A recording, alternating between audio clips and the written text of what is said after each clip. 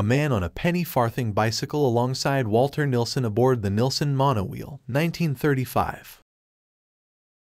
Portable telephone van in Toronto, 1983. Inside Big Ben, London, 1920s.